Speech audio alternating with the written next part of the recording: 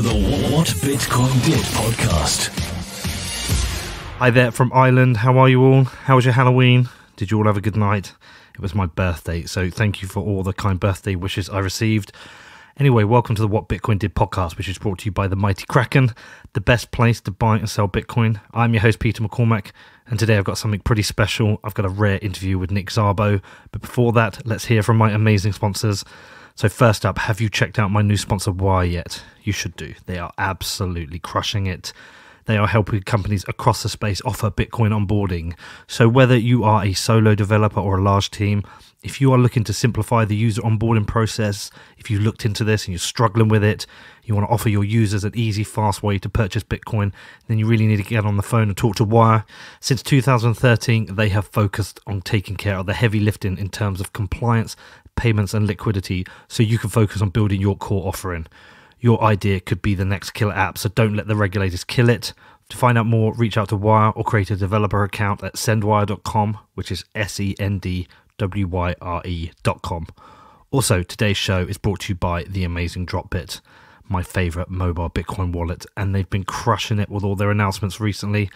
Not only have they added Lightning payments, but they've also offered support for Batch32 addresses, and they've got another new thing coming very, very soon, which I'm also very excited to tell you about.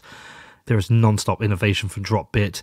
They've crushed the UX. They've got all these cool features like tweeting Bitcoin to people and texting Bitcoin to people. And as I said, they've also added Lightning. If you're on the waiting list and you're trying to get access, do reach out to me on Twitter. I will get back to you eventually.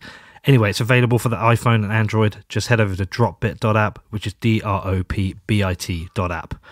Okay, so onto the show, and it doesn't really get much bigger than Nick Szabo, right? So I have this list of guests that I'm trying to target, and Nick has been top of it. And you know, as hard as I try and get people, I didn't ever think or didn't know if I'd ever get Nick on. So to eventually have made this interview happen, I'm really grateful to Nick. So thank you so much for coming on the show, Nick. There are so many things you can discuss with Nick, but the things I was really keen to cover was finding out more about Bitcoin, the proposal Nick put forward, which predates Bitcoin, and some see as a direct precursor to Bitcoin. But I also really wanted to get into the cypherpunk stuff. I wanted to find out more about the movement, what he believed they achieved, what the direct successes were. And of course, we also get into Bitcoin. We talk about the early days through to what Nick's opinions are on it now and where it's heading. So I can't thank Nick enough for coming on the show. I know you'll love this one. I know everyone will love this one. So thank you, Nick, for coming on. And hopefully I'll get to do this again with him sometime in the future. And just a couple of notes. I'm back off to bed for today. I'm planning my next trip out soon. We'll probably include Boston, New York, San Fran, LA, Hawaii, and New Zealand. That's where I think I'm going to be heading. As soon as I know more, I'll let you know. Lots more cool interviews planned. Anyway, any questions about the interview, do reach out to me. My email address is hello@whatbitcoindid.com.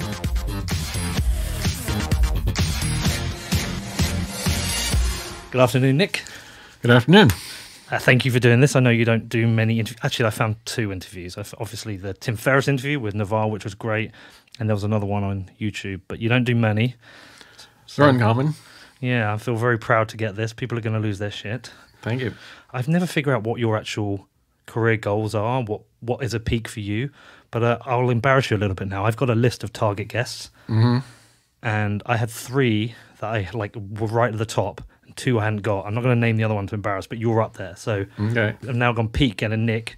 Wonderful. And we've got a couple of people to thank, but I'm not going to thank them publicly, because what will happen after this is people will pest them, say, tell Nick to come on my podcast. Well, we got a lot to cover. Actually, do you remember when I tried to bait you into an interview online? That happens a fair amount, so I don't know if I remember specifically. Well, you might do. So you didn't follow me, but we had a little back and forth about something, and I tried to reel you in. I said, I've got a question for you. What have Diffie, Back, Todd, and Chaum got in common? And you said to me, don't know. Let me know. And I went, they've all been a guest on my podcast. How do I get you in that list? About 4 hours went by. There was no reply, but lots of people were tweeting, retweeting. It was all going crazy. I was actually on a flight. I got off the flight, and I was like, finally I got an alert saying Nick Szabo has replied. And you just said, no. Oh, man. like a dagger. Well, online can be abrupt. It can be brutal, but we got in. Sorry about that. So listen, I've noticed over the last few months you've been tweeting a lot more about Bitcoin. It seems like, I don't know what you were doing previously, but it seems like you've come really back into Bitcoin, getting quite heavily interested in writing about it again. Is that a fair observation? I think it's more grown over me over the last few years that culture is more important. These things are trust minimized, they're not trustless. And so, what the people believe who do the coding and run the exchanges and do the mining and so forth, the influential people who run the full nodes, what they believe is important, and it's not what in the Bitcoin ethos, what most people believe about trust and related issues like that. So I've realized that it's pretty special what Bitcoin has. It's not being replicated over the vast majority of other coins. And that to me is what's giving it a lot of its staying power. And you feel like that some people are getting some things wrong. It's important just to lay some kind of foundational. Right. So you must be self-aware that people really look up to you in this and really respect what you say. Many do, many don't. It depends where they're coming from. Certainly in the blockchain space in total, there's lots of people who are newer to the space, came in because of the money that do not share these values. Yeah, I could be put into one of those, so I apologize. I'm only like a 2.5-year-old veteran of this. Well, I mean, there's new people that do share the values too, so I try to. There's all kinds. I did troll you once as well, where you talked about the saving for you 4 years and it's not Lambos, and I was like, well, I've got a 4-year Lambo goal. And you forgave me. I didn't know if you were going to block me for it. No, that's great. I'm always fun with this stuff. So there's loads. There's so much to talk about, and I'm conscious like people are really going to want to hear from you, and I expect, and I kind of hope also selfishly, that you don't do another interview for a while. So I want to get as much out of this as I can. I want to find out some of your views on Bitcoin, but I want to find out a bit more about you, Nick. I think you can come across a bit grumpy online, but in person you've done nothing but smile since you've been here. I've listened to the Tim Ferriss interview again. You were cracking up all the way through, so I know you're not just a grumpy blockchain Bitcoin guy. So let's get into this. So it would be great to know a bit about your education and what it was about the education that led you into this interest. And I'm going to say there seems to be both money and smart contracts. What is it that took you on this journey? So I had a computer science education and fairly broad splash of reading along with that, everything from history to science fiction to all sorts of both creative things and things that get you in touch with how people lived over a longer span than our current culture. What kind of things were you noticing with that, though? What are like the standout trends that stood you? Was money just a very obvious trend within that?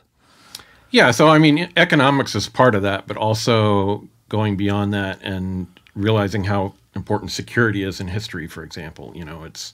There's parts of history that are just about wars, and that's about all it's about. And that's exaggerated in one direction, but economics is exaggerated in another direction where, you assume everything's secure, you assume property rights are secure, and you start from there. And those are both very narrow views of the world, and to understand money, you have to understand both of those, really.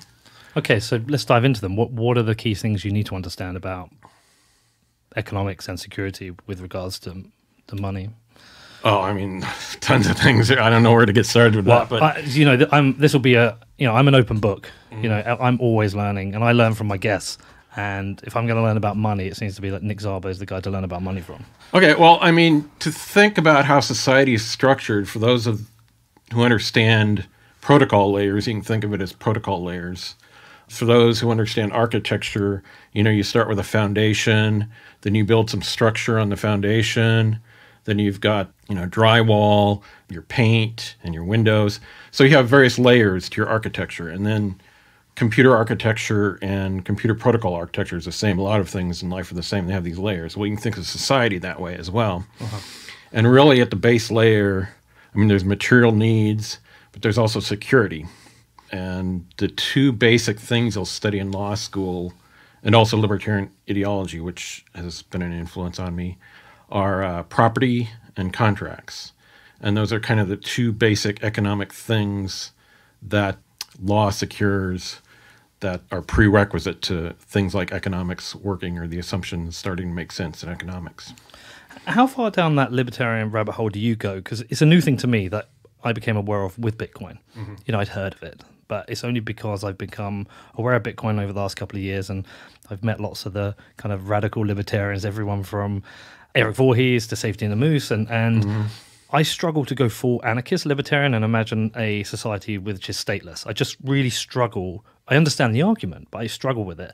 And I struggle with the rule of law in that kind of view of the world they have. Where do you sit in this? I mean, for me, it's a great ideal. It's one of these achievable, unachievable, and full probably ideals like trustlessness or, other end state things. But it's something you can strive for because, I mean, government does a lot of nasty things. If you look at legal procedure, it's based on coercion, putting people in jail, arresting them, which if you weren't a police officer would be called kidnapping, and so forth.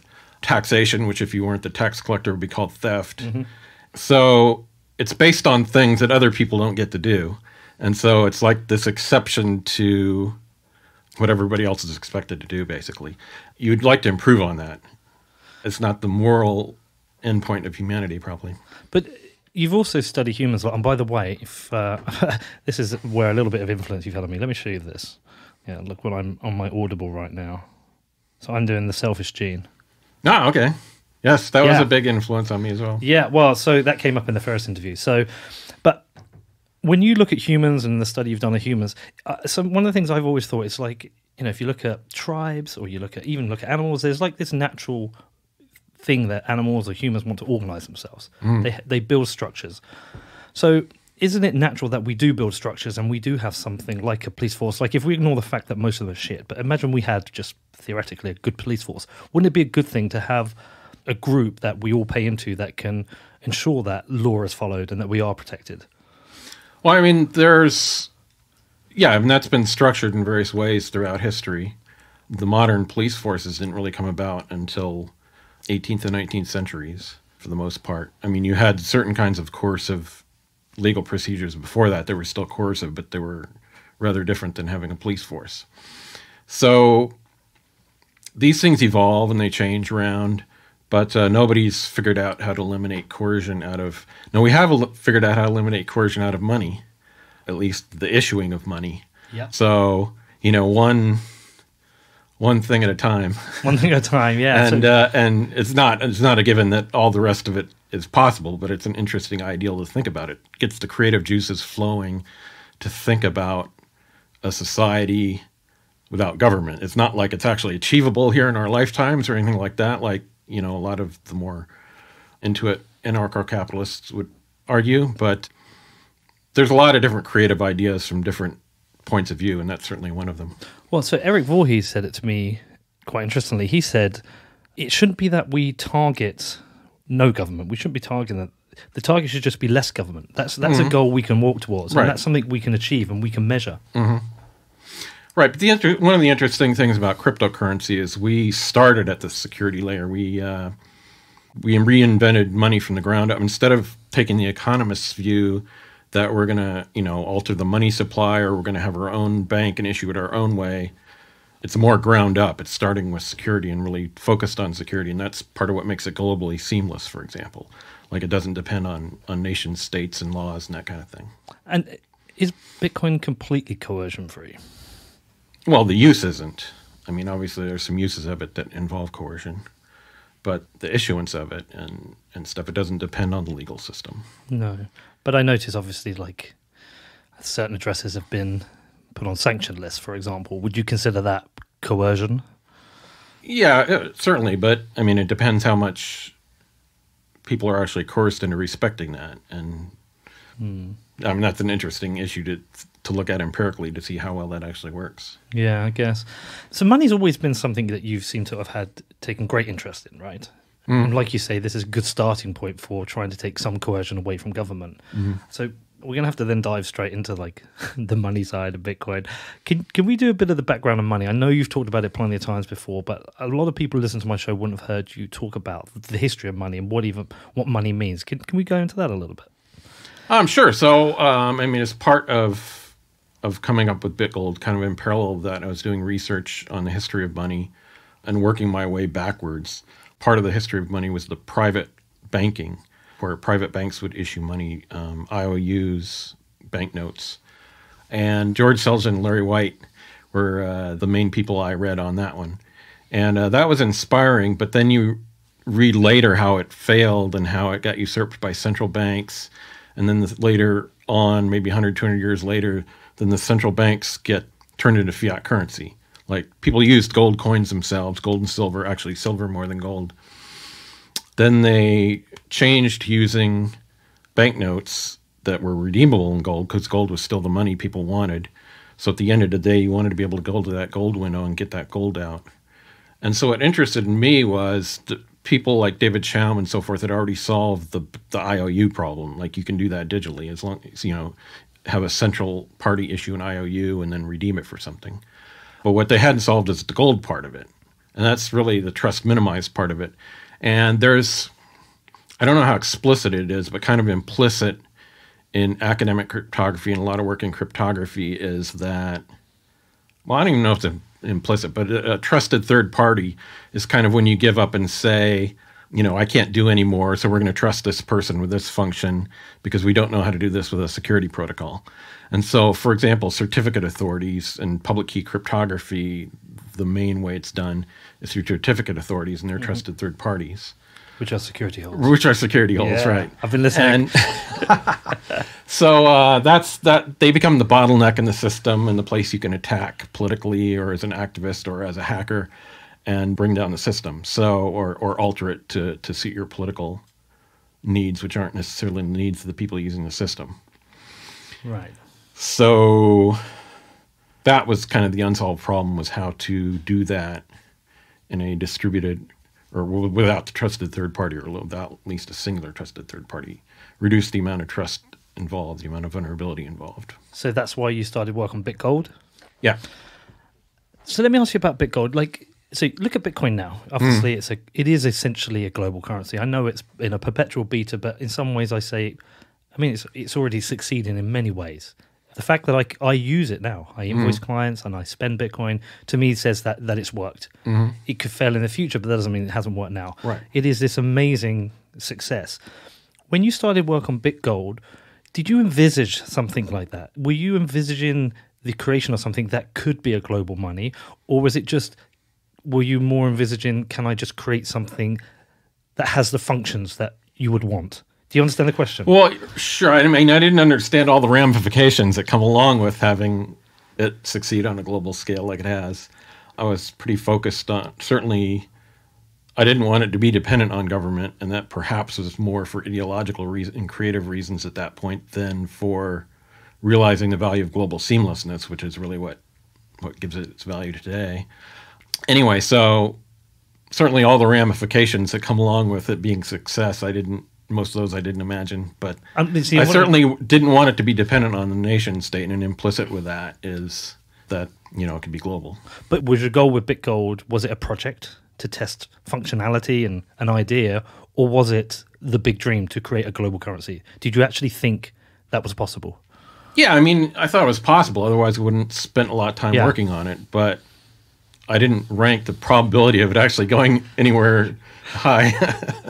So what happened with BitGold? Because you never got to coding, right? What happened? Why didn't you take it? That's part of it, is that it was certainly a way out there fringe idea at the time I was working on it. And there was only a handful of people in the world I could talk to about it that even have any clue what I was talking.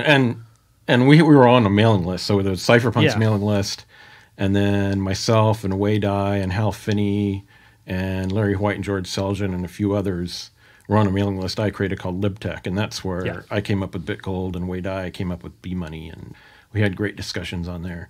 So a lot of that was that kind of creative ferment, and part of that is due to the internet. The internet was fairly, new at that time, and you could find people. First of all, not everybody was on the internet, so it was easier to find your fellow spirits, as it were, on the internet. And once you did, you never would have found them in your own neighborhood or at the school you went to, your classmates or something. This is something the internet created, was this finding your fellow spirits that, shared your kind of politics, creative strategy, computer science, that kind of improbable combination that was needed to come up with this stuff. What came first? Did the Cypherpunk group originate before this? Yeah. Like that originated before? Right. So there was the invention or reinvention, as it turns out, of public key cryptography, or making it public, in the late 1970s, and that was Ralph Merkle and Whit Diffie and so forth. Then out of that inspired David Chaum, and he created this academic cryptography group. They played various games to try to get it so they could do this publicly, because previously it'd been classified secret stuff, and I guess the NSA and so forth were not too happy necessarily about this going public. But it went public, and so you had this academic cryptography stuff. So that was in the late 70s, early 1980s. And then about 1990 or so, Tim May and Eric Hughes and John Gilmore got together and started the Cypherpunks movement. And that was just to popularize this further, get hackers interested, not just academics interested in it, but hackers. People like Phil Zimmerman, who wrote PGP. Hal Finney wrote some remailers based on David Chaum's ideas that later, those ideas turned into Tor, for example, digital mix ideas. So, yeah, so it was a great ferment in the early 90s. And how did you hear about them? so I was part of this is my science fiction connection. I was part of a libertarian futurist group that have all sorts of interesting creative ideas. Nice. And those overlapped to some extent with the cypherpunks. So then I found Tim May and got introduced to the cypherpunks and so forth. Was it like a secret group? group? And Phil Frering is, I think, the person who introduced me also. Right. Was it like a secret group? Like, was it a public group? How did it work? It was public a lot. I mean, you would have had to read the right magazines and articles or be on the right place in the internet to know about it. But you know, if you turned up, could anyone just turn up and join in, or was it, you know, because more or less? But it had an ethos and and the ethos being now. So there was kind of two factions of cypherpunks. One of them was the libertarian futurist faction that wanted private money and to privatize things and so forth. And the other one was privacy, and that David Chaum and so forth. They wanted to take the institutions we have currently, like fiat currency, but do them so people can transact privately. Okay. And how often did you meet? I'm trying to imagine it. It just sounds like a really fucking cool thing to be part of. Yeah, well, we had a mailing list that you could contribute to, so that was the main medium of communication. And then monthly meetings in Silicon Valley, but obviously if you had to be in Silicon Valley. Yeah. Will you go into those? More or less, half of them maybe. More or less. And did it feel like some rebel movement that was taking on the world, right? Oh, yeah, definitely, yeah. Because, I mean, a few years before, or at least a decade before, this has been, secret NSA stuff. Yeah. And here we were writing code and open source, and anybody could use it. So what's the state of the cypherpunk movement now? Because I see people on Twitter say they're a cypherpunk, but I'm not aware of it as a group like what you had before with an agenda and a goal. Is it more of like an identity now, or is there still a group? Well, there's probably people out there marketing themselves as cypherpunk. I would be highly skeptical of people using that. Yeah. that thing at this point, because it was that kind of, I mean, the ethos is still around, but it's scattered into lots of different groups, of which, cryptocurrency is just one of the spin-offs. Did it break up as a group, though? I mean, I haven't kept up with it. The list, for example, some of them passed away, unfortunately. Tim and Hal Finney. So, yeah, but I mean, Julian Assange was a spin-off of the Cypherpunks. Tor was a spin-off of the Cypherpunks. BitTorrent was a spin-off of the Cypherpunks. And Bitcoin. So, and US New Radio, software-defined radio was a spin-off of the Cypherpunks. Okay, so once you said, I don't know that. Okay, so that's basically taking some of the lower-level functions in a radio and doing them in software instead of hardware. Okay. And then you can do all sorts of creative things using bandwidth, spread spectrum, all sorts of creative things with the radio. Okay, interesting. Well, I'll look into that as well. But so do you think they were successful, the cypherpunks? Do you think they achieved what they set out to achieve, or? They haven't achieved the privacy thing, because computers with Moore's Law have moved so fast, and these corporations with their surveillance and Facebook tracking everything you do with them and lots of things you do off Google Diary invites. Right. Or Google. Yes. It's everywhere. So, yes, there's lots of, even if you use all the cypherpunk tools and use, Zcash and Monero, there's lots of data leaks, and it's very hard to keep privacy. Do you think full privacy is achievable? It's an arms race, and so far it's partly winning, but mostly losing at this point, unfortunately. Would you even trust a corporation to offer better privacy? So, for example, when I spoke to Ricardo Fluffy Pony from Monero, he said privacy will probably best come from somebody like Apple, who make it a competitive tool. And, and it sounds a bit weird, because obviously they can track you and such. But do you think there'll ever come a time where that's better than no privacy? Well, I'm not familiar with Apple in particular's track record. There's certainly a lot of other companies that have promised that and failed. So, they've gotten hacked or things leak out, embarrassing things leak out about people. I saw one today on Twitter, actually. Mm-hmm. So, yeah, trusted third parties or security holes certainly applies in that case as well. These are a bunch of strangers you're trusting with intimate data. Seems hazardous to me. That trusted third party as security holes, that's your thing now, right? It's going to be on your grave. On my gravestone, yeah. You're going to have the distributed The body. hospital was a security hole. Yeah. So essentially you feel like I don't want to say failed, but because that sounds like they didn't do anything. They didn't achieve what they set out to achieve with privacy. The cypherpunks. Yeah, mostly not. For example, if you go on Fast Track or these toll-paying systems, very few of them have, next to none of them have the strong privacy features that David Chaum wanted to add, for example. Mm-hmm. So, there's an understandable trade-off between integrity and privacy. We've seen that with Zcash, where they had some bugs that could have risked inflating their money supply. Mm-hmm. And the bug is based on, it's harder to audit because you've got these privacy features. Of course, yeah. And so most corporations are going to err on the side of we want to see things and control things. And so they tend to be negative on the privacy features. Mm. What do you think the biggest achievements were then from the cypherpunks? Monetarily, certainly Bitcoin is the biggest achievement, but WikiLeaks was certainly influential. BitTorrent was a big success. So yeah, there's a lot of interesting, successful things that have come out of it. So I did speak to two people for this interview and let them know I'm speaking to you because they're people who I respect and I talk to a lot. And one of them's, do you know Matt Odell? Not personally. But you know of him, yeah. Of him. Yeah, so he had a question for you that I'm going to allow into it. So he said, because I'm not going to frame it like I know what he's asking, but he said, what was it like during the encryption export wars of the 90s? What has changed and has the war ended? Well, it's still going on. The Attorney General the other day was talking about that issue. So, there's two issues. One is the export issue.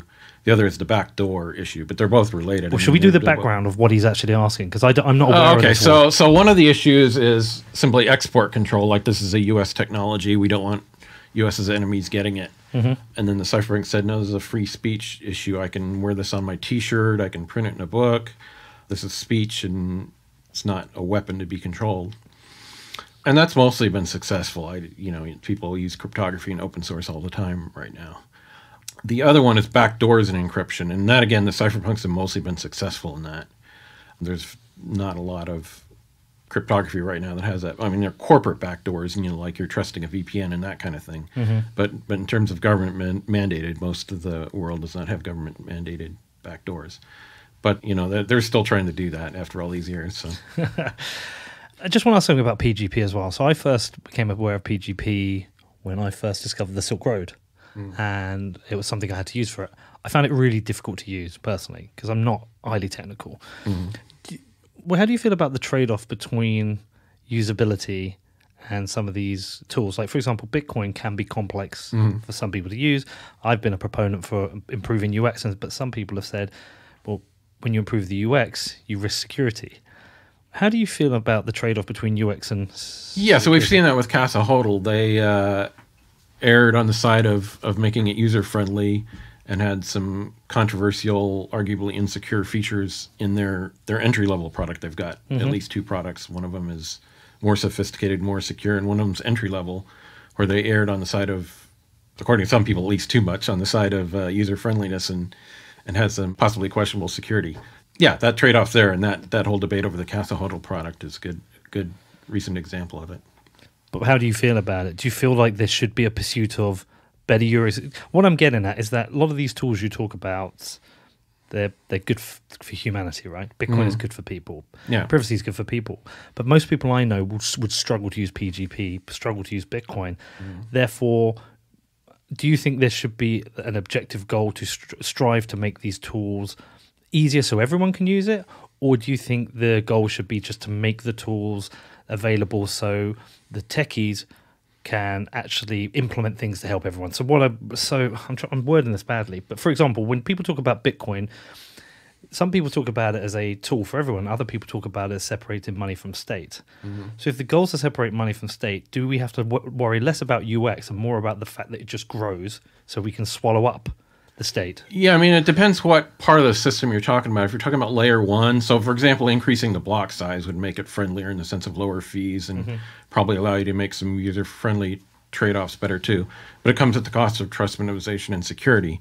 And so there I say I'm going to err very much on the side of trust minimization and security when it comes to layer one and the core functionality. When it comes to the edges, like wallets and so forth, and Casa Hodl's entry system, then the lower the value at risk, then the less security you need. So you're going to end up, if you're just buying a cup of coffee, you do not need, the super strong security. I have to validate all the transactions in the world for myself that you would need for higher value transactions. So that's an interesting point also, because one of the areas I've clashed with a couple of people on with regards to Lightning is that right now, and I'm really going to piss some people off by saying this, the experience of custodial Lightning wallets is far superior than non-custodial. And so, but for me, I'm like, well, I'm only keeping $20, $30 in one. Should I really care? People rightly say, well, that's not the ethos of Bitcoin. The ethos of Bitcoin is a non-custodial, own your private keys, blah, blah, blah. It's a tough issue, but again, I think that ethos is most important in the core and the layer one. And as you get out into layer two and so forth, and the lesser values, then it's more reasonable to start trading that off a little bit for user friendliness. All right, well, listen, I'm going to want to talk to you a bit more about Bitcoin now. We're just going to get straight into it. And interesting, though, I noticed something when I was reading the BitGold white paper and then the Bitcoin white paper.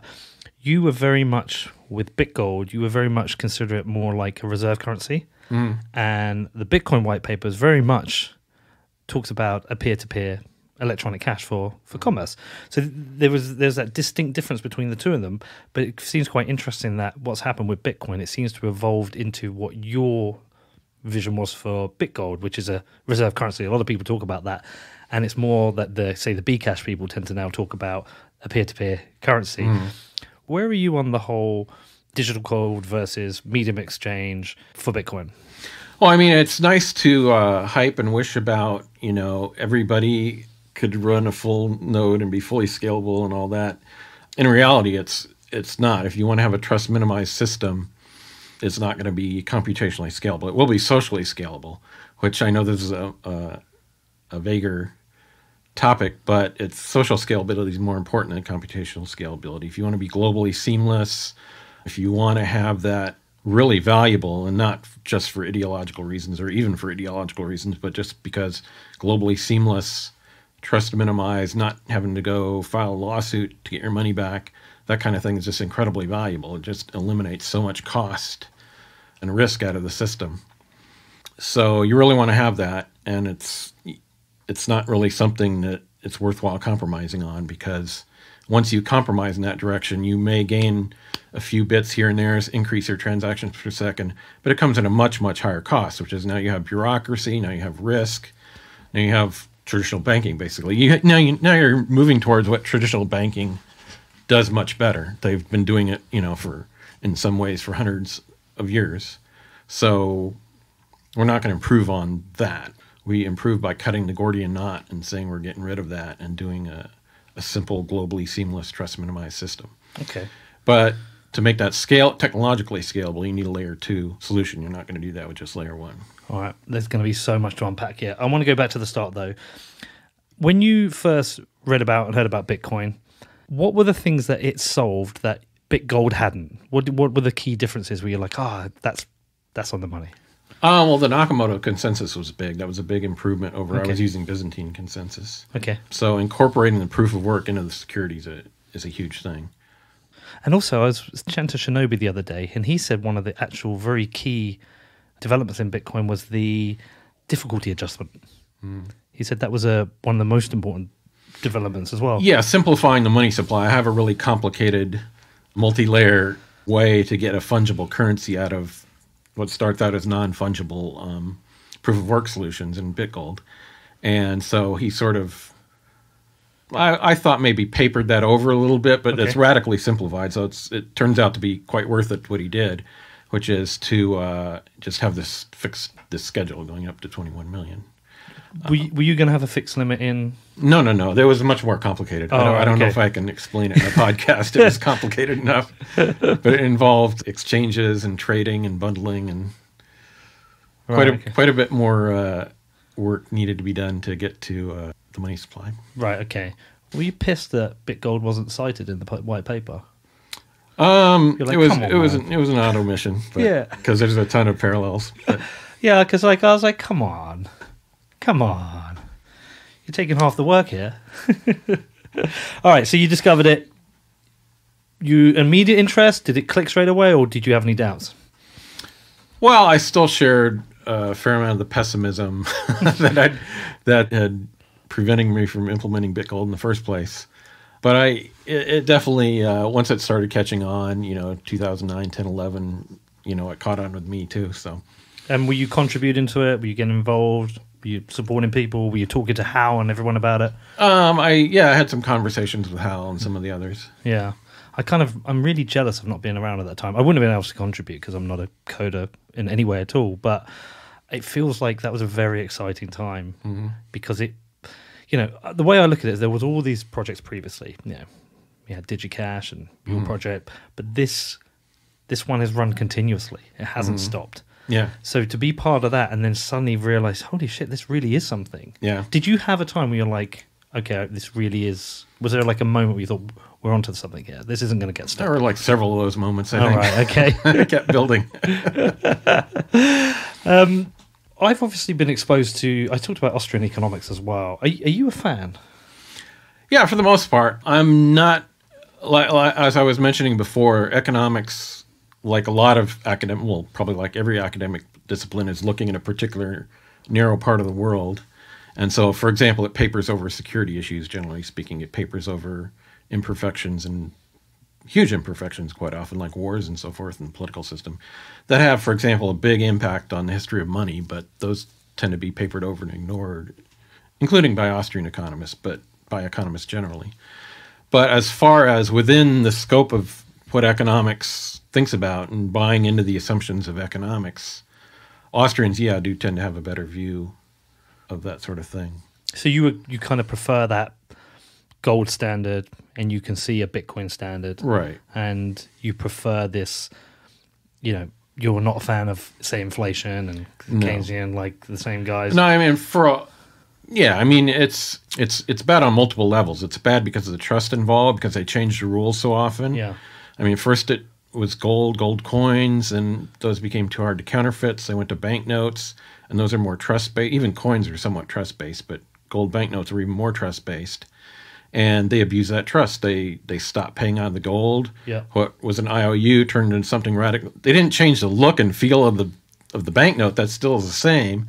So everybody thinks they're using the same money, but it's actually radically different. It's fiat currency. It's a radically, completely different thing. A radical experiment as well, right? And it is. Fiat currency is, that experiment has been tried several times in history, and the previous times it's failed, or it's been tried, it's failed miserably and caused a lot of problems. John Law, some of the Chinese examples are two of the prominent ones. Assignats during the French Revolution. The currency was issued during the Revolutionary War in America by the Confederacy. And the Revolutionary War is a winning side. Usually the winning side, it doesn't turn out so bad. If you're on the losing side of a war, forget it. Your currency is destroyed. Your bonds are no good. Yeah, I don't understand. People in the financial community, they just have this very narrow view of sovereign bonds, U.S.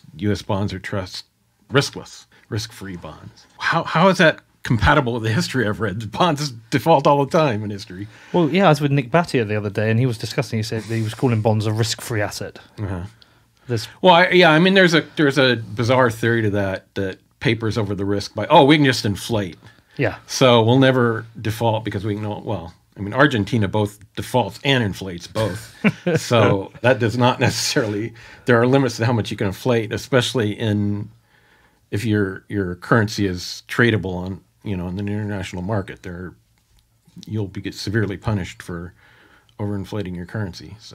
So if fiat currency keeps failing as an experiment over and over again, and I want to talk pre-Bitcoin as a potential solution, what other forms of money have existed which have in the history have been better? I mean, is gold better? Well, it was more trust minimized, right. But it had some severe flaws. So for most of shells were a form of collectible and money dating back, as far as you can, long before written records and into the archaeological record and stuff. And if you dig up some shells, they kind of look like jewelry. What were they using them for? Well, and the way I read history, that was kind of the common ancestor of modern jewelry and modern money. There were kind of functions were fused.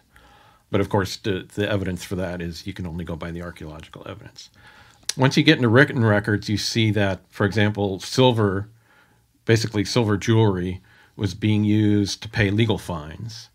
And you can read in the Old Testament, it was being used to pay for real estate deals. So silver was in very common use long before coinage was invented. And then gold as an even higher value transactions and wealth transfers. So this stuff dates way, way back. If fiat currency keeps failing, I mean, why does the experiment keep continuing? Is it because it works long enough for the cycle of government? I mean, it's tempting to print your own money and have people take it. You can make a profit that way, and governments can gain revenue that way and lower their interest rates. And arguably, if you're in the middle of a war and you need to win the war, you throw other longer-term concerns aside and you print as much money as you can to buy as many weapons as you can and pay as many soldiers as you can. But we're not in a time of war now, so what's going on now? I mean, is this more about retaining power? Do you think that... Oh, yeah. I mean, okay, so there's a thing called the Cantillon effect. Yeah. That money doesn't just flow from a helicopter. That's not actually how they do it. It actually goes to specific people. Yeah. Some people get the money and other people don't. And, well, maybe you can tell there's a connection between that and inequality and unfairness in the financial system. But, some people are going to get low interest rate loans, like a corporation can go out and get a 2-3% loan. But, Joe Blow has to pay 20% on their credit card. So that's a Cantillon effect at work. You're either close to the money spigot and you get money out of the money spigot at cheap rates, or you're far away from it and you pay high rates. Would that be different in a free market, though? Well, it wouldn't necessarily be equal in a free banking system like Selgin and White propose. But, once Bitcoin reaches 21 million, that's it. Nobody's getting more money. Yeah. So right now the miners are the first in line at the spigot. If you can do a proof of work, then you're first in line at the money spigot. Right. Okay, one of the interesting things I'd really like to know from you with regard to Bitcoin, before we get into some of the other topics I've got listed, is what are its drawbacks? So, for example, one problem I see with Bitcoin is that it's arguably discriminatory because you need technology for it. And perhaps in a place like Venezuela, where people want to see Bitcoin as a solution, which it isn't, because they don't really understand how people are using money. But if you think in terms of Venezuela, they have big power outages. If you have a big power outage and your only wallet is your phone and you can't charge your phone, you essentially don't have money. So there's a couple of drawbacks. The fact that it's entirely technology-based right now is a drawback. Right. So there's a correlation between financial problems in your country and poor internet access in your country. And so unfortunately, if you have poor enough internet access, Bitcoin can't help you nearly as much. But the reason I was talking about centralized digital centralization is it does have one advantage, and that is they can reverse transactions. Yes. I mean, it adds a lot of bureaucracy and legal risk and locality to things because becomes more legally vulnerable independent now. But it's also an advantage in that, sometimes the transaction was wrong, it was extortion, it was some other activity that you want to reverse. I mean, and Bitcoin, you can't do that. We decide, okay. You kind of can if the miners collude on a block reorg. Well, but they don't, though. Yeah. Well, they've talked about it. They've talked about it. So, yeah. So it would certainly add a huge amount of cost to Bitcoin if that became a practice. And it would take away a lot of the value of Bitcoin. And you're moving in the direction of banking. And why would you want to do that? Banks already do that really well. Do you think in some ways, though, so the fact you can't reverse transactions, I think, is a positive and a negative. You can see it both ways. You can see it as a positive because the chargebacks have been a hell of a problem in business, right? But at the same time, there are times where you probably some kind of reversal of a transaction is useful. Is there but there's a moral hazard problem, is that if you can reverse a transaction, then you're sloppier about the transaction. Yes. And we see that with smart contract programming too, is that, if you think, if I screw up this enough, it'll get reversed, then you're going to be a lot sloppier in your smart contract programming. And we got a long ways to go before we have good practices in smart contract programming. Yeah. But anyway, there's a moral hazard involved if you know that there's a possibility things can be reversed. There's also risk involved. Political activists can get a hold of that to reverse things that neither of the parties want reversed, but the third party doesn't like. And so there's just a huge amount of costs and risks added when you do that. So Bitcoin is going a different direction. I think a superior direction. It's actually a conservative thing in that it operates like the way money did for 99% of history. The digital centralization is a radical new experiment. And Bitcoin is saying, no, we want an alternative to that radical experiment. Yeah, because when it was shells or beads or necklaces, you couldn't reverse your transactions then. No. There was no central bank then. Correct. Yeah, stupidly, I never thought about that. What is it you don't like about central banking? I bet there's... there's a lot of things not to like about it. The Cantillon effect is certainly, it causes a great deal of inequality and unfairness in our economy, for starters. But there is lots of inequality in any economy. Sure. That's not the only source of inequality, but it's a big, very underrated one. Okay. But just the very creation of money is very asymmetric. Yes. It's not throwing money from a helicopter to everybody or that sort of thing. But I also don't think that's something... I know we don't want to get into this kind of area, but it starts down a little bit almost socialist, like... the fair distribution of money, blah, blah, blah. That's not something also I think you would believe in either. No, I believe in free enterprise. Yeah. But fairness... But, having a government, basically a government monopoly, it's quasi-government monopoly on the issuance of money, and then doing it in such a profoundly asymmetric way is not my idea of free enterprise. No, of course. Okay, but back to Bitcoin. Any other negatives that you look at, you think... there's so many positives, but anything where you look and think, this is a problem? Well, so, the fact that money supply can be changed with a hard fork, you need a very strong anti-hard fork ideology of the kind, for example, Greg Maxwell endorses. Do you prescribe to none? Right. It should absolutely be the end of the world as the alternative before you all hard fork, really. Yeah. Because... That's a line you shouldn't cross. Because of risk of creating a new coin. Yeah. Yeah. And there's a lot of issues with other coins, but that's one of them, is that they don't understand the high risks and cost of crossing that line. Well, because something is it Monero hard forks every 6 months or 3 months or something? I can't remember, but I heard it regularly hard forks. Yeah, and then I don't know what they're doing. And so, did they change the money supply? Did they do this? Did they do that? There aren't too many scenarios where you would need a hard fork Bitcoin. It's just much simpler to me if I know, they haven't hard forked, therefore I know that there's a bunch of things about it they haven't changed. Yeah. The main potential hard fork for Bitcoin would have been a change in the block size, right? Yeah. Actually, I so interesting to hear you talk about that. I think it was on the Ferris show where you said the people who are debating it shouldn't be. That should be left to the engineers. And it became a hotly discussed debate. Yeah. Well... yeah, because it's like the passengers, debating on how to set the flaps on the airplane. There's things that division of labor and expertise and so forth are important for. Yeah, I know it's an old topic, but do you think it'll ever come up again, or do you think the 1 megabyte limit is fine? That's a permanent size of the block forever. We can do everything we need in layer 2 on top of that. Yeah, it's a pretty good. There's. If I was going to err on the side of changing it, I would err on the side of making it smaller, like Luke. But I don't think it's that. I don't think it's that. I think it's pretty close to being right now. So you would err to smaller, to become even more decentralized, right? To allow even more full nodes in more places. Yeah, interesting. Luke gets a lot of stick for that. Well, yeah. Well, he came on the show as well, and another thing he said to me, something quite interesting. He said he believes that about 80% of people should be running full nodes who are using Bitcoin, and we're probably less than 1% actually. Do you agree with that?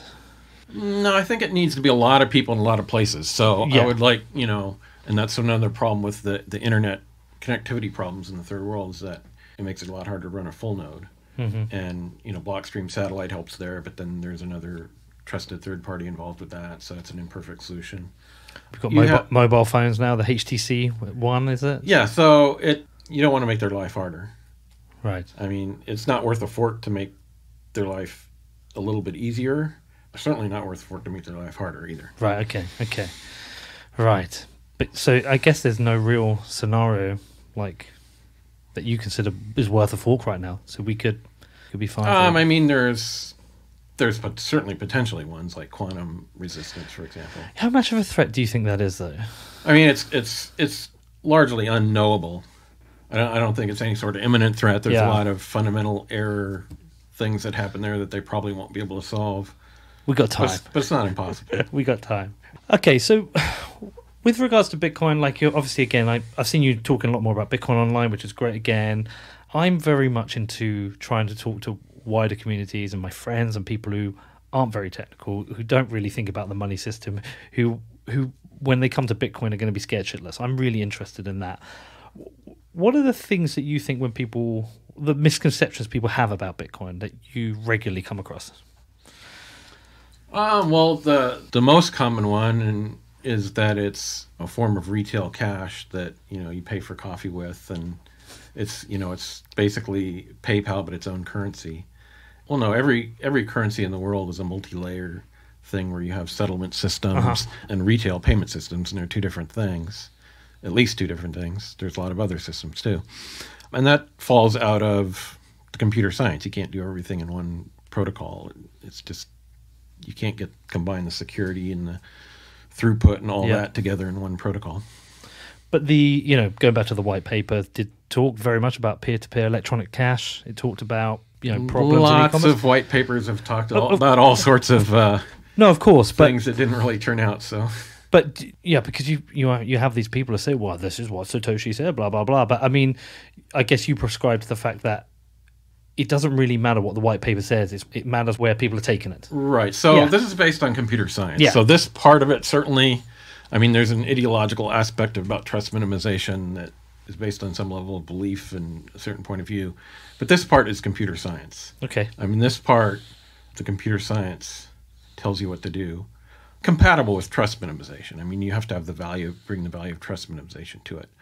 But given that you want to have that trust minimized, censorship resistant, globally seamless layer one, that means you can't do a bunch of other things with layer one. You have to do them with layer two. So what about all these other protocols that are trying to do everything on layer one and have big blocks? What is, from a computer science angle, what are they getting wrong? What are they not understanding? Well, I mean, the trouble is it does work on a small scale. I mean, you can pay 10,000 Bitcoins for a pizza that worked back in the early days, but it doesn't scale. You wouldn't pay for a little micropayment today using Bitcoin. Yeah, you can pay for that with Lightning, for example, in layer two.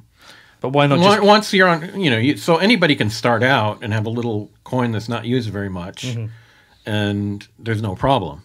The trouble with technological scaling is that once you get bigger, the fees go way up. Security can be compromised if you let the transaction throughput go too high. It becomes centralized. We're seeing that with Ethereum. A lot of it runs on Infura now. Yeah. Well, we'll talk about that as well. So you don't think we can get to gigameg blocks? No.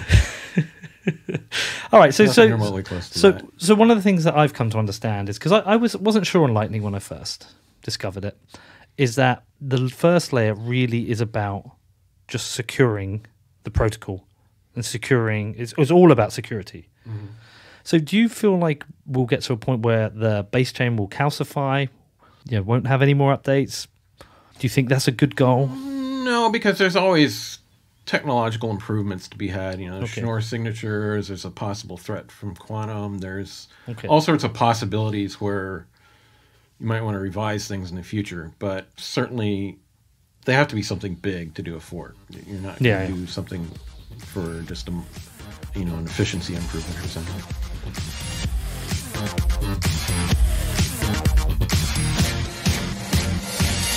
Next up, I talked to Nick more about Bitcoin, but before that, I do have a message from my amazing sponsors. So firstly, let's talk about Kraken, and they had a big announcement this week. I'm not sure if you saw it, but they announced the launch of their mobile app, Kraken Pro, which allows you to trade Bitcoin on the go. Kraken Pro delivers the security and features you love about the Kraken exchange in a beautiful mobile-first design for advanced crypto trading on the go. They've packed so much in. You've got real-time price updates, multiple charting and order book display options. You've got advanced features such as going long or short on 8 different cryptocurrencies with up to 5x with margin trading. You can open and close your positions in bulk with just a few taps, and you've got advanced order types. You can also view a complete history of all your orders, trades, positions, deposits, and withdrawals. And finally, the app comes with a deep and liquid set of 100 cryptocurrency markets, fees as low as 0%, and 24/7, 365 global customer support. They have crushed the app like they've crushed everything else, so you really should go and check out the Kraken app. It's available for iPhone and Android. Just search for Kraken Pro, which is KrakenPro. Also, today's show is brought to you by the amazing BlockFi, and as I mentioned recently, I caught up with Zach Prince, the CEO, when I was out in New York. There's some very cool things coming, so I can't wait to update you on that. And also, as the new month has started, that means I've got my interest payment from my BlockFi interest account, which is very cool. It's always very exciting. I do love the fact that my Bitcoin's working for me. And they've had so many cool updates to their interest accounts recently. They've dropped minimum deposits, so interest account holder clients will no longer have to meet a minimum deposit amount in their Bitcoin, Ether, or GUSD balances to earn interest. Additionally, BlockFi has removed the early withdrawal penalty from the account and is now offering 1 free withdrawal per month to all clients. With BlockFi interest account, you can now earn interest every month on Bitcoin, Ether, and GUSD. So if you're interested in trying this out, I do recommend you do your own research and then head over to blockfi.com, which is BLOCKFI.com.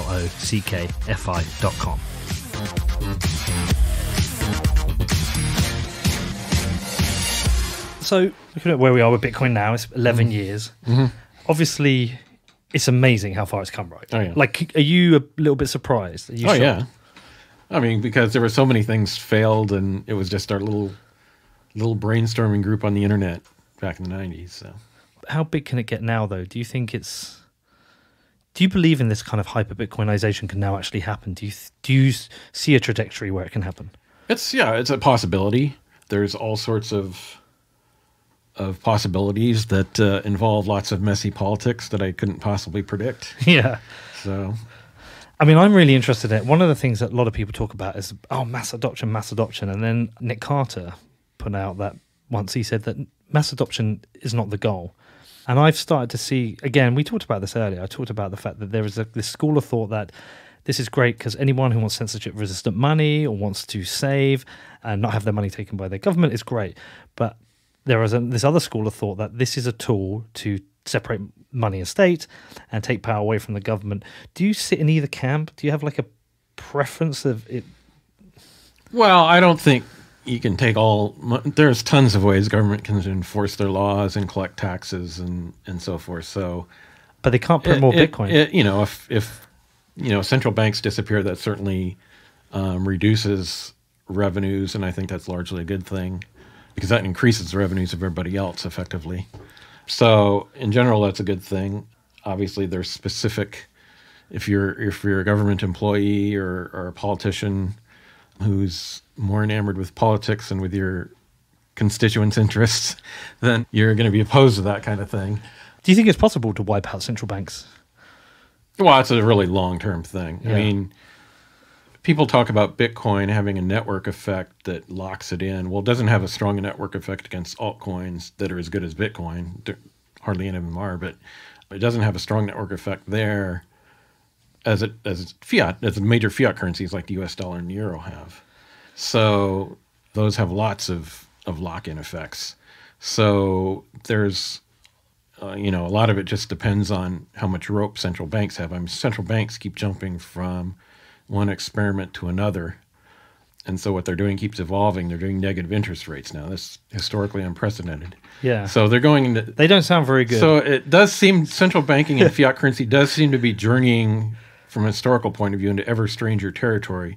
But how much rope they have left, I don't know. Yeah, it doesn't sound like negative interest rates are a good idea. That to me indicates something severely wrong. You have to break a lot of expectations and probably a few laws too you have to change to get to do that.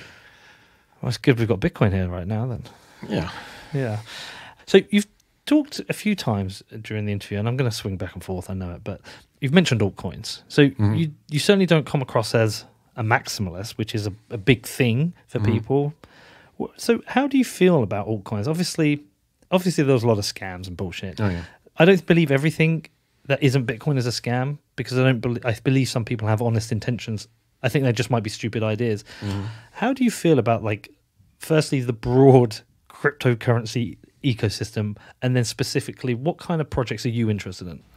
Well, I mean, I'd love for the privacy coins to work. So Zcash and Monero and Dash, and there's some good things about those, and then there's some probably not so good things that come from trying to make privacy and integrity work together. Do you have a preference? Like No, I don't have a preference, because there's a lot of technicalities that I haven't dove into.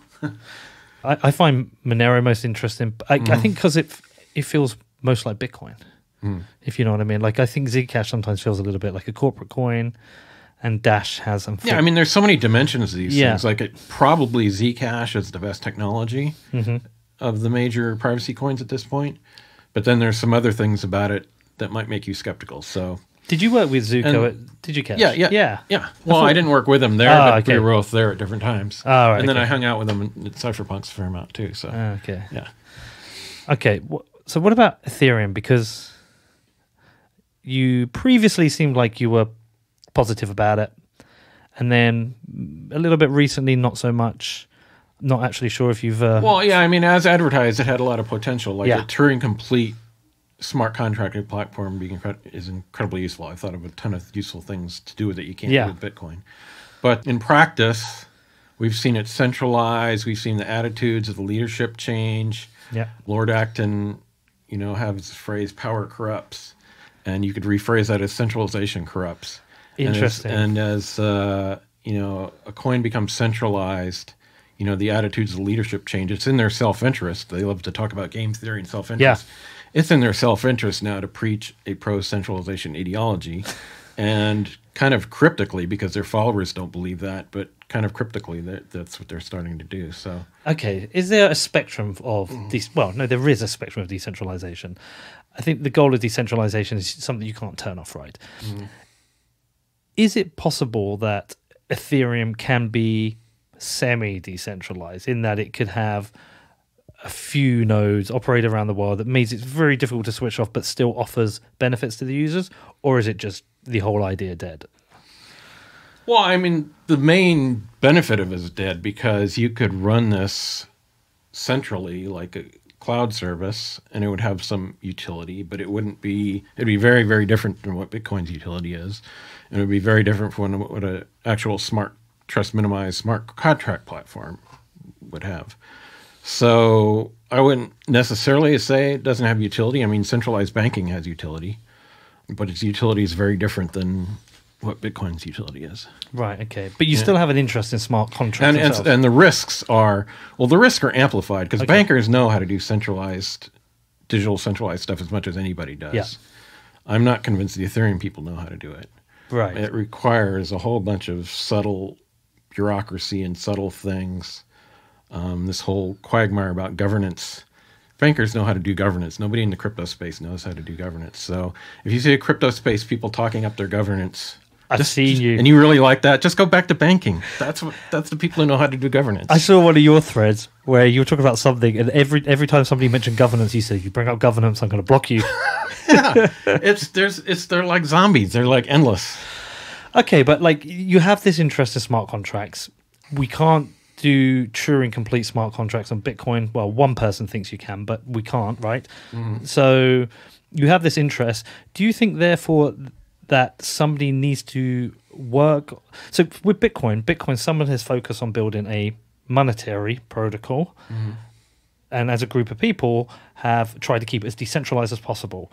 Do you think that's an achievable goal with smart contracts? Someone should look to create a smart contract platform, but every design decision, similar to Bitcoin, is aimed at maximum decentralization? Or do you think with smart contracts it is just not possible because they will always scale to something that becomes centralized? Well, it's definitely difficult. Yeah. I'm not going to say it's impossible because there's lots of subtleties in the computer science, lots of things remaining to be explored and improved. And I can't say I've dove down into, all the different platforms out there that are promising these things.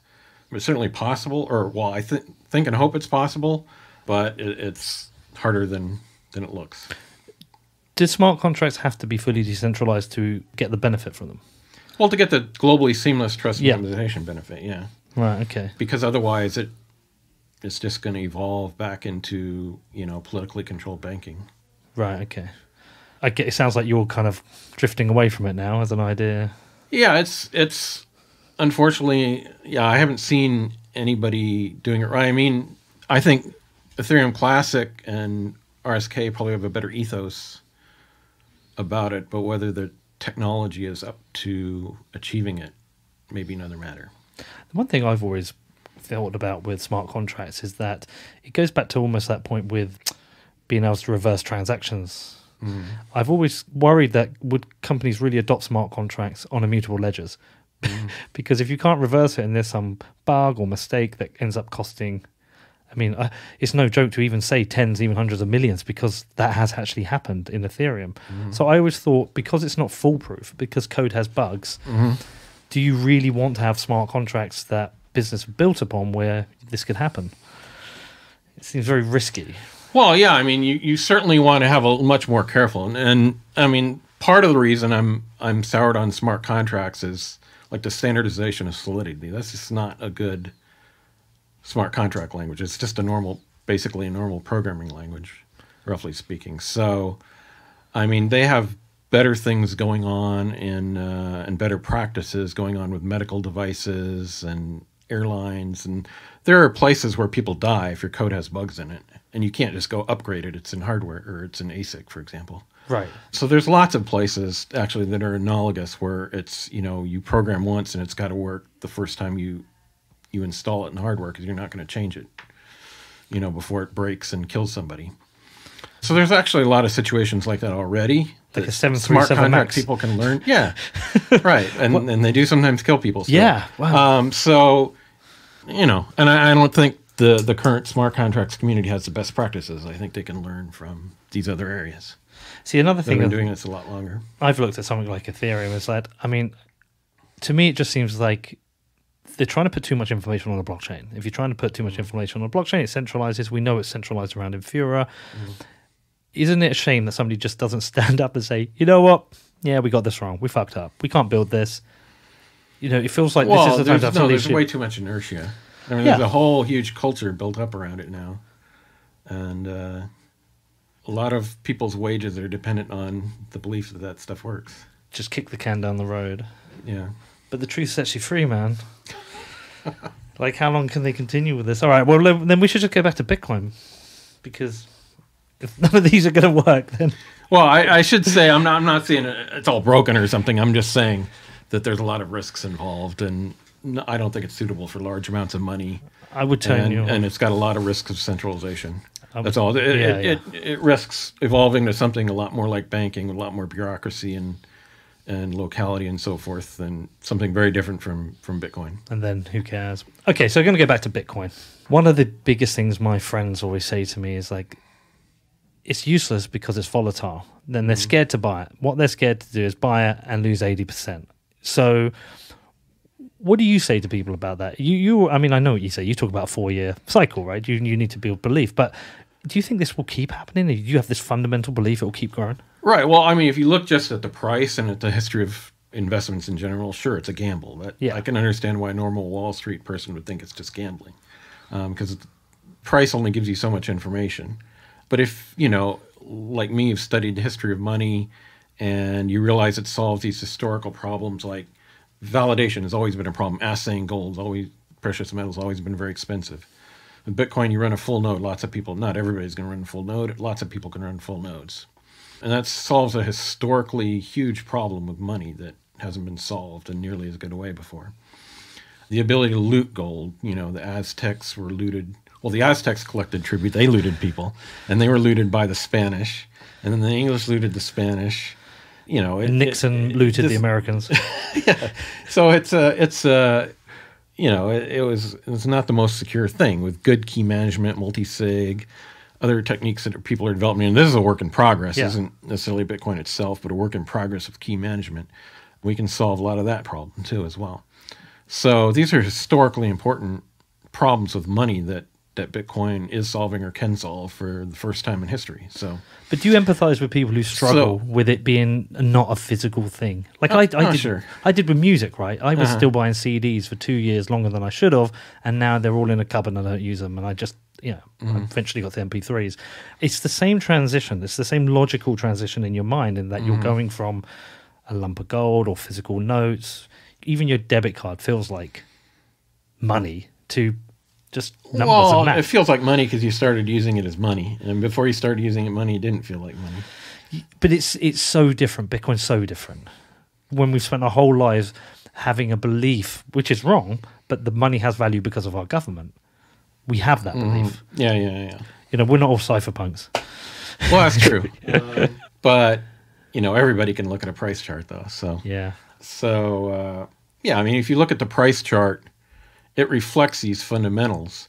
Now, there's lots of other things, you can look at the price chart. The fundamentals aren't really there and it's a bubble, but I see fundamentals being there. So, has your opinion drastically changed with any aspects of Bitcoin in its life? Is there any parts of it where you've had a very strong change in opinion? Yeah, I mean, I was skeptical of the price schedule at first because it was a very different thing than what I had designed. Okay. But it doesn't seem to have been an issue, so. Nothing else. Everything else is like. No, I was very happy with the consensus protocol. It's much better than what I was using, for example. So. And how rigid are you to the rules of Bitcoin? So, for example, if there was a significant block reward, say 1,000 block reorg, how would you feel about that, and what do you think the reaction should be to that? Yeah, I mean, that would be a huge deal. That would be a big problem. I mean, there's more people down in the technical expertise of how likely that is and what you would do to respond to it and stuff than I am. But certainly that's something we should try to prevent. Yeah. All right. So looking forward, as we said, like we come up to 11 years actually. See, the white paper actually came out on my birthday. So Halloween. Wow. Yeah. Awesome. Yeah, it came out on my birthday, and it came out on I wasn't aware of it because I didn't buy any. Funny enough, I was in Vegas, and on the 10th anniversary, I was in Vegas. So it was just this weird coincidence. Well, it's not actually that weird because it was my 30th and 40th birthday. So where are you going to go on a big one, right? But we're 10 years in. Where do you see Bitcoin in like 5 or 10 years? Like in your mind, how far do you think we can go with this? Well, I mean, there's a lot of unpredictability. For the first many years, government's been very hands off with it, and that's pretty surprising. But it's not too surprising considering how hard it would be to actually effectively crack down on Bitcoin. But seeing how they just went all guns blazing after Libra. Yeah. That right there. I mean, but we knew they would do that. They did that against eGold. Yep. And Liberty Reserve. Right, and Liberty Reserve. Now, those are smaller things. Yeah.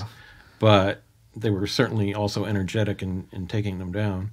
And so you can't, I mean, there's a huge unknown in the politics because the politics so far to Bitcoin has been friendlier than that. And there's various reasons that could be. Part of it is because it is very difficult to impossible to regulate at least the core part of it. Yep. It's pretty easy to regulate the exchanges, some other aspects of it. You can regulate the use. I can't predict politics better than anybody else can. So, but it's quite interesting as well because I watched the Senate testimony here, and I mean, it'd be interesting to know what your view on Libra is. I mean, I didn't hate it as much as everyone else did, right? Like the general consensus. I was kind of like 20 years ago. Before. Well, how long has it been? Anyway, before I came up with Big Old, and even after, that was just still a theoretical possibility. That still would be a big improvement. Well, I don't know about big improvement. It'd be an improvement probably over central bank, the way things are done now. Maybe. Yeah. It's certainly a step, but, that's 20 years ago. I mean, we've made so many advances that Libra is ignored that it's preposterous today.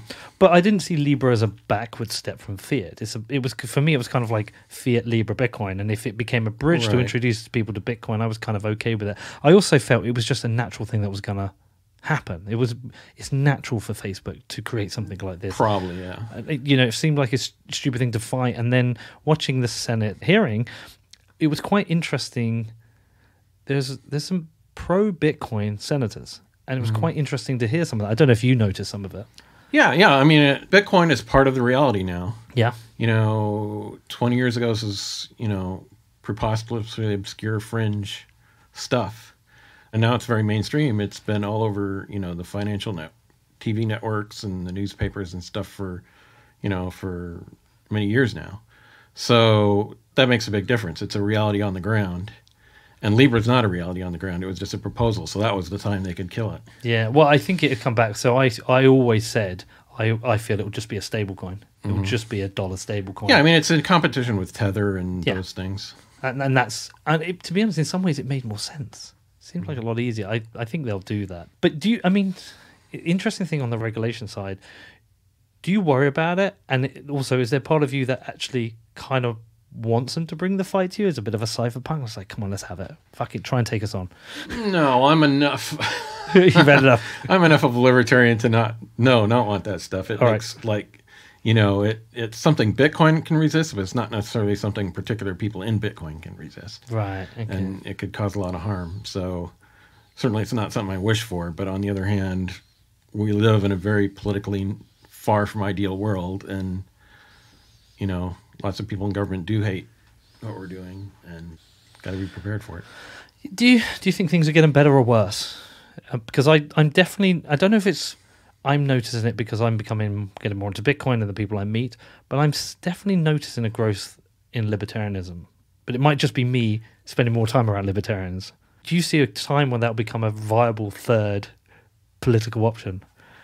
I mean, it's come and gone. I mean, there's a big thing with Ron Paul and so forth, but it doesn't, there's such a interconnection between government and mass media outlets, and there's so many people in other parts of the country that are dependent on it, or their favorite issue needs government to do it for them. So we need a libertarian news network. So I mean, I think Bitcoin itself, to some small extent, comes with that ethos. There's plenty of people without that ethos, but it may help spread it a little bit. We need a libertarian Roger Ailes. Yeah. Take over a network, bring Bitcoin to people. Okay, I don't think we fully answered it though, but where do you see Bitcoin 5 to 10 years? Like, your best hope? Where do you think?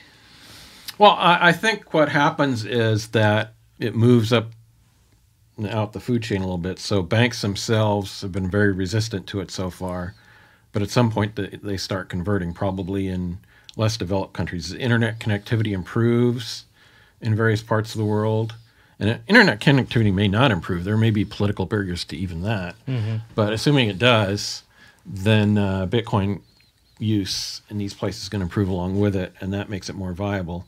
And there's a lot more need for it in various parts of the world than there is in the developed world, where most of the people using it are at right now. So I think there's a lot of room for growth there.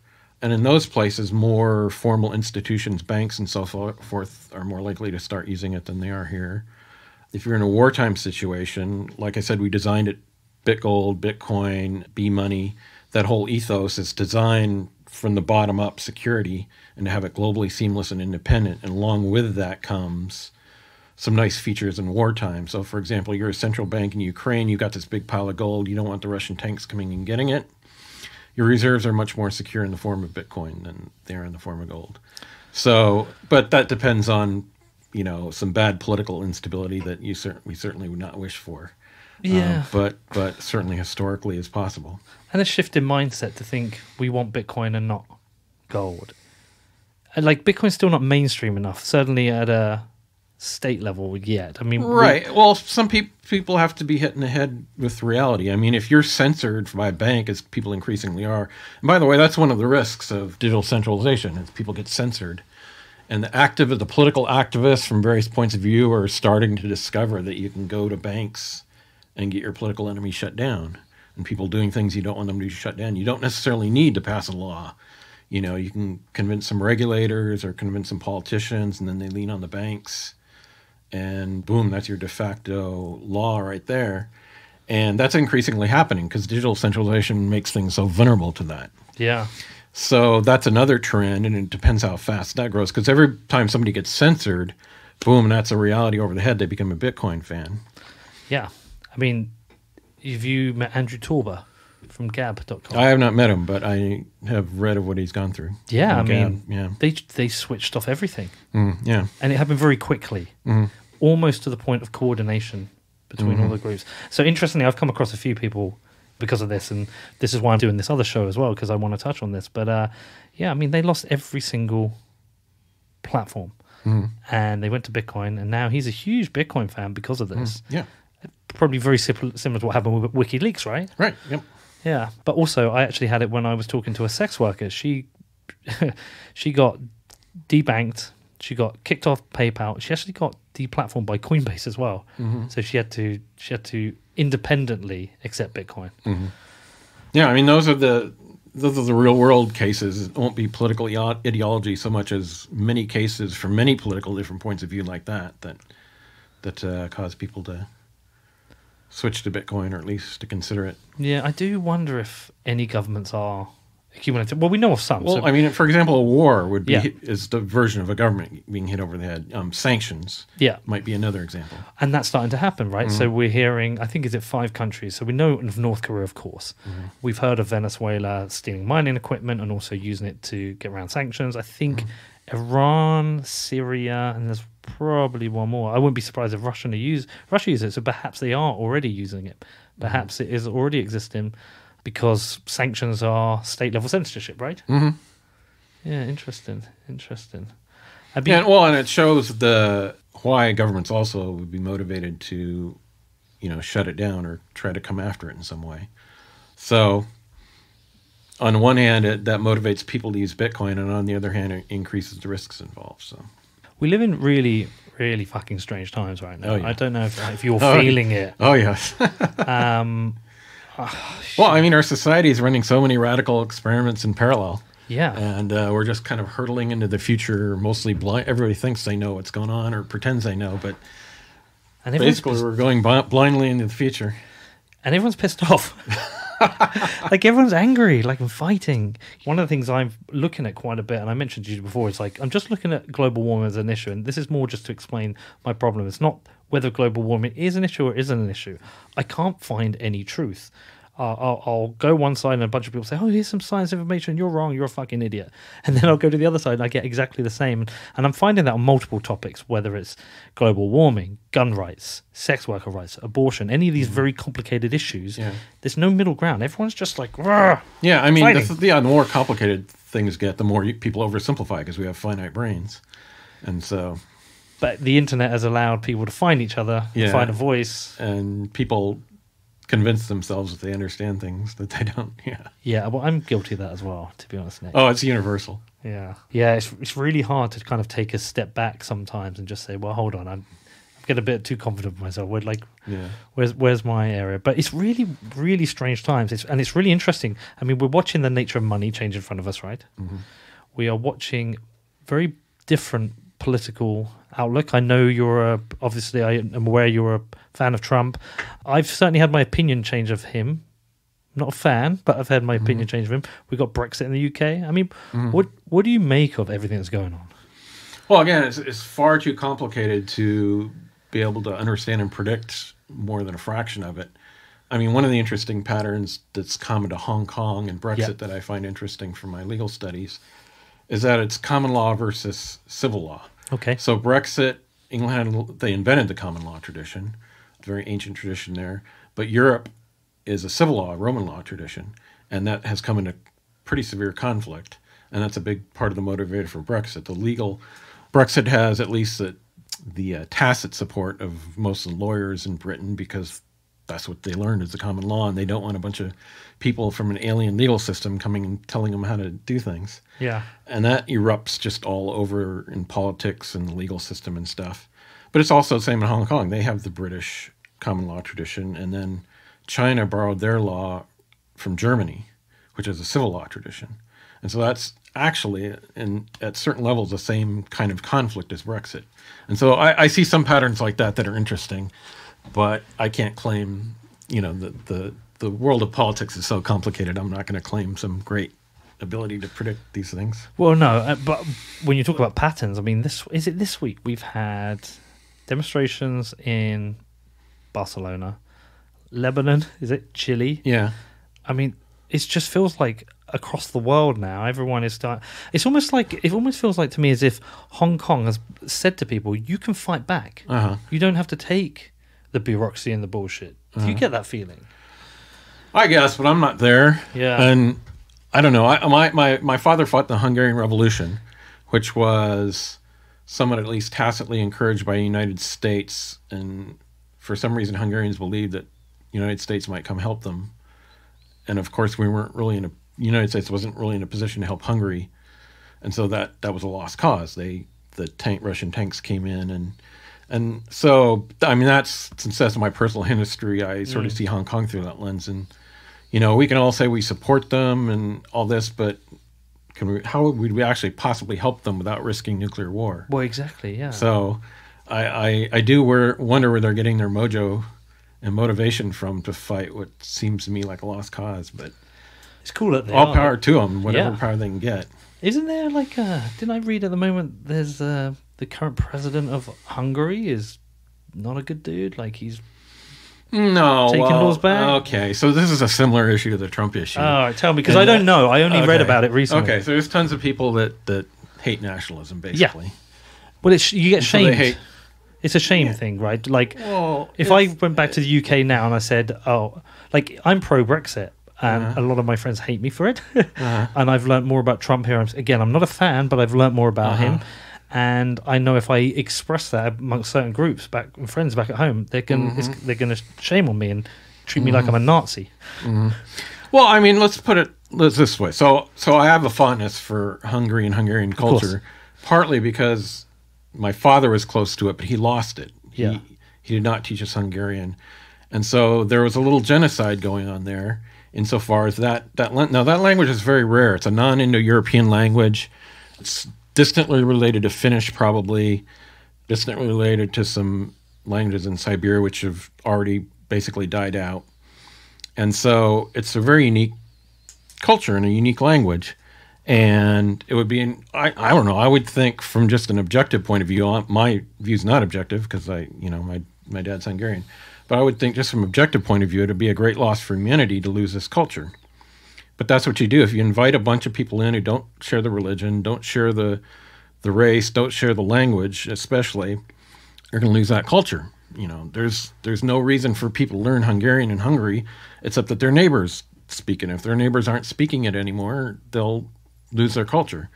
So if you care about preserving culture, as a lot of Hungarians do, as the Hungarian president does, then I would think the current immigration restrictionist Hungarian culture is a very good idea. Okay, interesting. But that's very different from the American point of view, kind of multi-ethnic, multilingual, everybody's welcome kind of thing, and, more diverse the better. Right, interesting. I'll have to read a bit more about that then. Okay, interesting. All right, well, listen, look, one thing I want to finish on with you. I got into a debate this week with somebody relating to Bitcoin SV, and what they were talking to me about is Moore's Law again. And I've heard Moore's Law come up, and people talk about big blocks don't matter because we have Moore's Law. But then I was reading about the Moore's Law isn't eternal. There is right. Well, there's a fundamental limit in physics called Heisenberg's uncertainty principle. Yeah. That sets a limit. This is a good thing to finish on. It's one of these very unfortunate things in physics, like Einstein's limit to the speed of light limit, that was really awful. And it's even more awful than the speed of light limit. It's a limit on how precise you can make things. And almost every technological breakthrough in human history, from the Industrial Revolution to computers, semiconductors, has been based on making things more precise. Okay. But unfortunately, the smaller you go in scale, the more things get funny and imprecise relative to your scale. Okay. So that's Heisenberg's uncertainty principle. So now Feynman wrote an essay, I think in the 1940s, called Plenty of Room at the Bottom, where he said, yeah, there's Heisenberg uncertainty principle, but it's a long way away from here. We've got a lot of improvement. And lo and behold, we did have a lot of improvement. Moore's law, this exponential increase in precision and speed in transistors and so forth. But that is coming to an end. Right now, sadly, we are reaching Heisenberg's limit, at least as far as semiconductor technology is going. I just bought a new Mac recently, and it's basically the same as the Mac I bought in 2015. It costs the same, has the same capabilities. That's never happened before in my life. Right. And that's because, we're reaching physics limits. And that's happening now. It's not like it's going to come to an end. It is coming to an end. What's the implication? Well, the implication is, for example, during the block size debate, people were saying, oh, Moore's law, so we can expect, X% improvement in this, Y% improvement in Y. These turns out to be very over-optimistic and to project that kind of thing in the future. It's much more likely to be flat. Now, there's somewhat orthogonal directions things might go, like quantum computing, but like the traditional semiconductor classical computing certainly has reached an impasse right now. And maybe there's some room for improvement still. Maybe there's not much, but it's, the next 100 years, as far as you can, is the laws of physics. We don't discover something new in physics. Yeah, we live through an era, just like the Industrial Revolution and transportation, people lived through the era where, when people are going to space in the 1960s, we thought, transportation, the speed people are traveling is increasing at this exponential rate. Right. And so we'll be zipping at light speed through the universe in a few decades. Yeah, never happened. Well, no, there's actually physical limit, and there's actually this huge gravity well we live on. Yeah. And no, we don't have these space colonies and flying cars and all that stuff people thought, because there's physics limits to these things. And practical limits that people haven't figured out how to get around. And so we're reaching that probably with computation right now, and it's going to be a lot more boring and sad in terms of than I've experienced in my lifetime. Right. So we're going to hit a plateau in technology advancements unless it would require. You're saying require new physics or just maybe different chip design? Yeah, new physics. I mean, quantum computing is not new physics, but it's a new application of quantum computing that finds a new set of parallelisms that aren't available in classical computing. How much have you looked into quantum? I'm assuming you have, of course. A little bit, but it's like any of these things, it's a very detailed esoteric thing that I'm not possibly an expert on, like the experts in the field. But it does have a lot of barriers in terms of noise and error that may or may not ever be overcome. So we're going to have a boring next 40, 50 years. Well, the rest of our lives. I think the really exciting progress in my life was computation, and software is eating the world. Now, there's a lot of improvement left in software because we have this bloatware that came up. Like every time Moore's law, doubled the speed of something, Microsoft and other companies were right there to completely obliterate that advantage with bloatware. Yeah. So there's all sorts of inefficiencies in software that probably can be overcome. And that'll be probably a more important source of efficiency improvement over the next 100 years than hardware. Yeah, maybe we don't need hardware. We talk about software eating the world. Bitcoin eating the world would be a very exciting thing because that would be a very significant change to society, right? Mm-hmm. Yeah.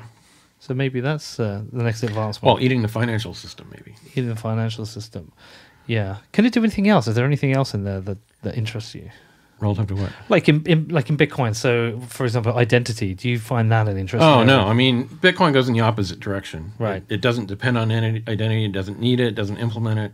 But people are building it identity. It avoids it because it's a tar baby. It's a terrible quagmire to get into.